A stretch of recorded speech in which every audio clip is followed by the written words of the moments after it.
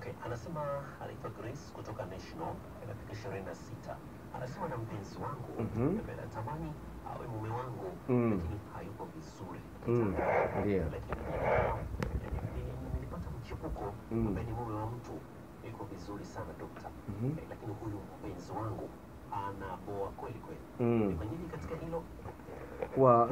Naomba wanawake mnisikilize, sawa? Naomba wanawake mnisikilize. Kwa sababu gani? Mmekuwa wepesi sana wa kulaumu wanaume wanachepuka, mmekuwa wepesi sana katika hilo, lakini hamwangalii maeneo ambayo ni ya msingi sana, sawa? Ni kweli hapo anayelaumiwa ni mwanaume, sawa? Mwanaume analaumiwa kwamba hajui mapenzi ya kitandani. Ni kweli kabisa, mwanaume ambaye hajui mapenzi ya kitandani anakuwa ni mzigo kwa mwanamke husika. Ni kweli unaweza kumlisha mwanamke, ukamvalisha, ukamnunulia mpaka gari, ukamjengea na nyumba nzuri, lakini tendo la ndoa kwa mwanamke lina nguvu kubwa kuliko pesa yako. Napenda niambie wana, kuliko pesa yako, sawa? Tendo la ndoa lina nguvu kubwa kuliko pesa yako. Nakumbuka dada mmoja kutoka Dar es Salaam anasema kwamba daktari, sitaki kufa kabla sijafika kileleni, lazima nichepuke. Sawa? Shida yake mume wake ana uume mfupi. Ndio huyo dada. Na ana kazi yake nzuri, na anaongea Kiingereza vizuri tu huyo dada, sawa?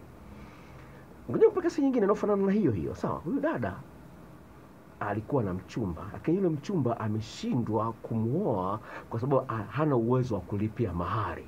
Na huyu dada sasa amepata mwanaume mwingine ambaye ana uwezo wa kulipa mahari, lakini kitandani hayuko vizuri. Anaambia daktari, nifanyeje? Nirudi kwa kaka aliuliza swali hilo, sawa? Kubwa ambalo ningemwambia wanawake ambao mko kwenye mahusiano aidha ndani ya ndoa au mna mpango wa kuingia ndani ya ndoa na una mwanaume ambaye anaboa kitandani. La kwanza, lazima uhakikishe yapo mazingira ya kuongea naye juu ya hilo swala kabla hujaanza kuchepuka au kurudi kwa mpenzi wako zamani. Ongea naye, mwambie bwana, kwa kweli huwa sifai tena wanataka kufanya mapenzi na wewe. Sasa kwa wale ambao wako ndani ya ndoa miaka 10, ukimwambia leo atashtuka. Yaani miaka yote hii ilikuwaje? Atashtuka. Lakini ukweli ni kwamba cha msingi ni kwamba lazima umueleze ukweli kwa sababu huna mpango wa kuchepuka. Nisikilize kabla hujanihukumu. Naomba nisikilize, sawa? Alikuja dada mmoja ofisini kwangu akiwa na kesi inayofanana na hiyo. Yuko ndani ya ndoa miaka 12. Sawa? Kama miaka 5 iliyopita. Sawa? Mzuri lakini mweusi, lakini weusi mzuri, sawa, afu mrefu, ametia kikangi chake kimoja kizuri sana, sawa? Amekuja ana malalamiko kama hilo, mume wangu hanifikishi kileleni. Hii ndoa ina miaka 12. Nikamuuliza yeye mwenyewe mwanamke, nikamwambia wewe unajua jinsi ya kumwandaa mwanamke sawa sawa, mwanaume sawa sawa? Mwanaume ana maeneo 12 katika mwili wake ambayo yana miisho mingi, ameshafahamu. Unafahamu jinsi ya kumhudumia mwanaume? Akasema sijui. Nikamwambia ninacho kitabu cha jinsi ya kumnogesha mwanaume. By then nilikuwa nakiuza shilingi 5,000 hiyo miaka 4 iliyopita. Sasa hivi nakiuza shilingi 7,000. Nikamwambia na kitabu kingine vile vile, jinsi ya kushinda usaliti. Akachukua vitabu vyote. Akaenda. Nimestroka Misungwi tu hapa. Sio mbali, ni Misungwi tu hapa. Nakumbuka historia kutoka Misungwi, sawa? Dada akaenda kalifanyia kazi vile. Alifanyia kazi, mwanaume akapata utamu. Mwanaume naye akajisikia deni, naye akaanza kuhangaika kuhakikisha mwanamke anafika kileleni. Akifikia mwanamke anafika kileni na mwanaume anaenjoy. Sasa mwanamke ananipigia simu, ananiambia daktari, huwezi kuamini, siku hizi mume wangu akitoka kazini moja kwa moja anakuja nyumbani. Na sio peke yake, ananipigia simu hapo kwa ofisi, ananipigia simu mara kwa mara kwa sababu hataki nikamgawia utamu mwanaume mwingine. Kwa hiyo anakuja kwenye swali lako dadangu, sawa? Iwapo wewe utakuwa na mambo mengi kumfanyia mwanaume naye atajisikia, kwa nini mimi sijui mambo mengi? Ninavyo vitabu, nazo video clips ambazo utaweza kukutumia, na wewe na kutumia za mwanaume na za mwanamke. Gharama yake inaanza shilingi 10,000. Natumia kwa njia ya mtandao wa Google Gmail, ni barua pepe, na kwa njia ya barua pepe ya mtandao wa Gmail. Kwa hiyo napenda kuambia dada yangu ni kwamba kwa sababu kweli huyu ni mtu, umeanza kutembea na mume wa mtu, sawa, ni mzuri, anajua kitandani. Sasa ufikiria, huyu ni mume wa mtu. Kinachosababisha yeye atoke kwa mke wake aje kwako ni nini? Na hapo ndio nawapa angalizo wakina mama ambao ndani ya ndoa. Sawa? Usiridhike na kwamba hayo ninayomfanyia mume wangu yanatosha. Na naomba msikilize, sawa? Usiridhike na kusema kwamba haya ninayomfanyia mume wangu yanatosha. Jitahidi kuwa na mambo mengi ya kutosha. Kwa sababu unapokuwa unajua mambo matatu tu, unamboa mumeo bila wewe kujua. Kwa sababu mwanaume anajua utaanzia wapi, utaishia wapi. Hilo la kwanza. Napenda pande zote mbili ambao wako ndani ya ndoa na ambao ndani.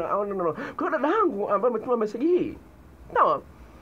Cha msingi, iwapo mchumba wako hataki kufundishika, navyo vitabu kwa ajili ya wanaume na video kwa ajili ya. Kwa hiyo utamuonyesha, utampa hivyo vitabu ajisomee aweze kupata elimu, kwa sababu watu wengi hawayajui haya mambo. Wanafanya mambo kwa kubahatisha. Hawana uhakika kwamba hapa inapaswa nifanye nini.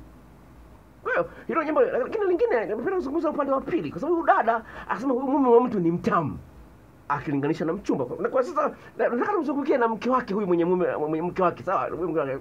Kuna kosa lingine ambalo wanawake ambao ndani ya ndoa wanalifanya. Wewe unajua mume wako anapenda tendo la ndoa. Sawa, unajua? Sawa. Lakini inapita siku 3 hamjafanya tendo la ndoa, uhangaiki. Shida yani nazungumza vitu, sawa? Inapita siku 3 hamjafanya tendo la ndoa na mume wako, uhangaiki.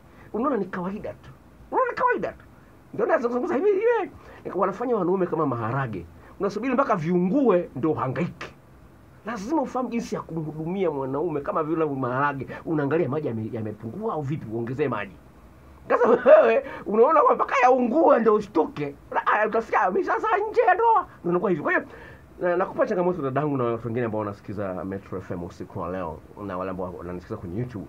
Napenda nikwambie wazi kabisa kwamba iwapo unampenda mchumba wako, tafuta mbinu za kumsaidia. Iwapo ni mwanaume ambaye ana unyenyekevu, yuko tayari kujifunza, basi mueleze kama bwana, mwenzio wanafanyaga hivi. Si yule huyu mume wa mtu, si unaona vitu ambavyo anakufanyia. Sawa? Si unaona ambavyo vinasababisha mpaka upate utamu. Sawa? Kwa hiyo chukua somo kutoka kwa huyo mwanaume wa mtu. Mpelekee mchumba wako. Hiyo ndio shule.